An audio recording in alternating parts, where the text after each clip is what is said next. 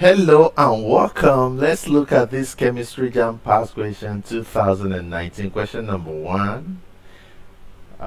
If you have your own past question, my own number 1 might not be the same as your own number 1, but just take it and learn it.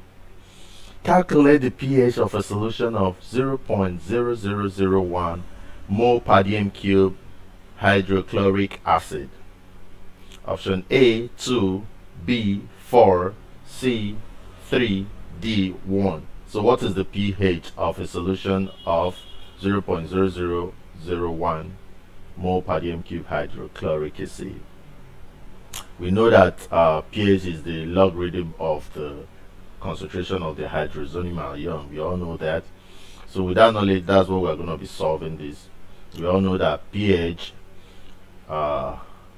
is simply the negative logarithm of the concentration of the hydrogen ion, or you can call it hydrozonium ion.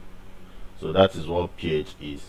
And now, what is the concentration of the hydrochloric acid that we have? We have it to be 0.0001.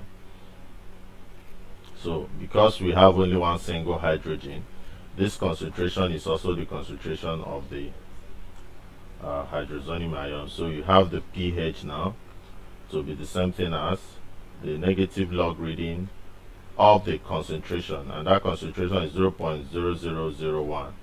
And you know that this you can also write as 10 to the power minus 4, because you can push this to 1, 2, 3, 4.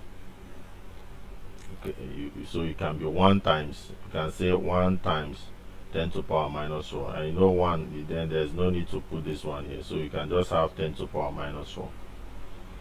So if you now want to do this, negative log of 10 to the power minus 4 is the same thing as taking what is here over here and leaving out every other thing here. So it's going to be minus 1, which is what is here, times minus 4, which will give 4. So that makes 4 the answer to this. So 4 is the correct answer. Very simple. pH, as we all know, is what?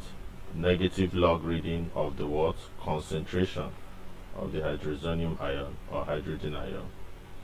You understand? So the concentration is 1 times 10 to the power 4. So this is the same as saying minus log into bracket 1 times 10 to the power minus 4.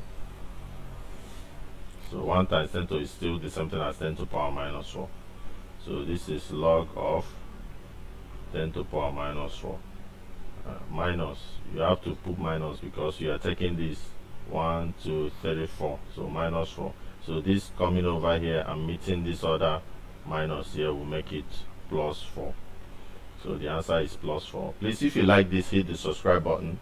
If you have any topic that you want us to work on for you, drop it in the comment section. Share our videos always so that your friends can see and use them. Thank you and God bless you.